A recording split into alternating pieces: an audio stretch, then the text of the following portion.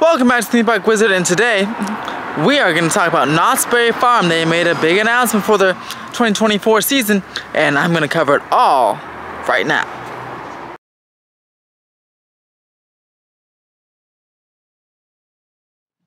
So it's a couple months late, but I'm sure that's because Knott's was figuring out what they want to do with their stalled project with Montezuma's Revenge, and had an accelerator to get back up. And I think they made some decisions, and we'll talk about it right now. But yeah, Camp Snoopy is getting a nice overhaul. It's going to open by Memorial Day 2024. That is just in, what, 6 months? About 5-6 months from now, which is pretty nice. It's going to be a nice quick turnaround. They've been working on it for a while now already, so it makes sense. And this includes a lot of new things, and a lot more than I was expecting, to be honest. It will include a new kids coaster, a lift/launch coaster that will go around 2 times to make up for the loss of Timberline Twister, which is a very small, very old kiddie coaster, so I'm glad it's being replaced. And this is Zamperla creation.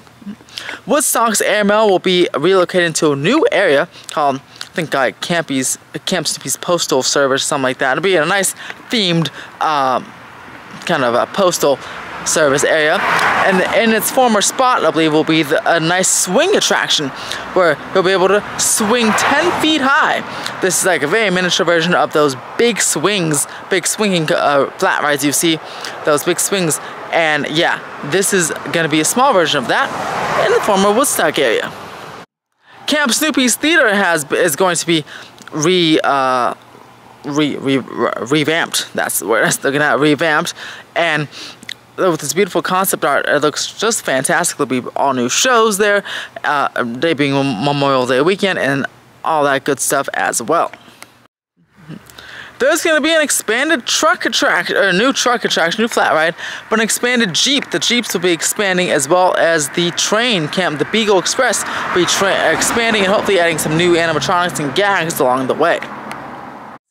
And this is where it gets very interesting, because the Beagle Express and expanded Jeep attraction looks like it is taking over the former Montezuma's Revenge space. Montezuma's Revenge was not detailed or not announced or mentioned at all in this announcement. Accelerator has been reopened. Speculation says that it's been on the chopping block for a while due to manufacturer issues.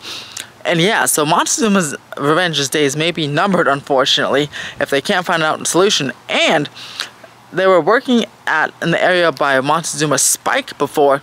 That's where that new new flat ride will go. But I don't know, it's not looking good for Montezuma's Revenge. It's already halfway gone already. Yeah, I wouldn't be surprised if it just totally gets wrecked. Do you guys want discount tickets to theme parks, Disney, Universal, Legoland, SeaWorld, all of them? Well, guess what? I can get you that. Thanks to the folks at Getaway Today, we have a referral code down below in the link. You can click and get discounts for all your vacation packages. Also, you can get tickets or discount tickets for single-day tickets as well. You just click on the code, click whatever theme park you want to go to in California or Florida, and then use the code TPW. That is capital TPNW. That's it. Disney, Universal, all of them. And if you add multiple days, the bigger the discount. Again, use that referral link down below. You'll get lots of discounts, including single day, vacation packages, even on hotels.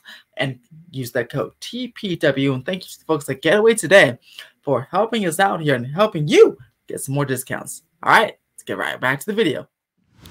And some lighter news, the kiddie play area, that with the rock and the bridges, I forgot what it's called, but that will get a little expansion as well with some new rope bridges and things for the kids to play on, which is super cool.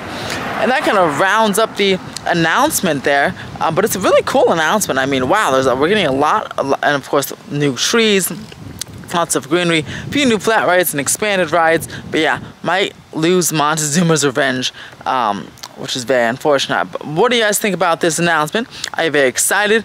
Are you sad about the potential loss of Montezuma's Revenge? Again, that's not confirmed, just a rumor, just based on the video. We can see that those new 2 attractions, expanded attractions, kind of take over the space for Montezuma's is right now. So what do you guys think about that? Let me know in the comments below. Subscribe for more theme park updates. Follow our Patreon for permit details and all exclusive videos and early access for this project. I'll be at Knott's at least once or twice a month starting next year to go ahead and cover this project. And as always, have a fantastic day.